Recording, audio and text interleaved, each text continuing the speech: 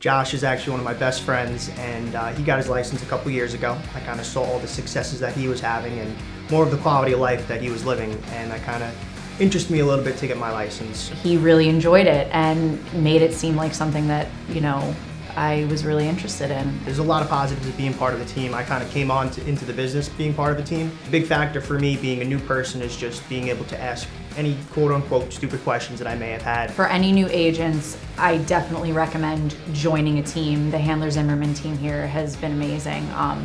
It's just nice getting the perspective of so many different people to learn from. A good thing about a team is having, a support system with administrators and other things that could help you, do paperwork and things that I might not like to do or want to do. I could focus my time on doing certain things out in the field as opposed to doing the administrative or operational stuff, which a team will help. It gives you a lot more perspective. Josh Handler with the Handler Zimmerman team. Steve Zappala with the Handler Zimmerman team. Ryan Rhodes with the Handler Zimmerman team. Chelsea DeLuca with the Handler Zimmerman team.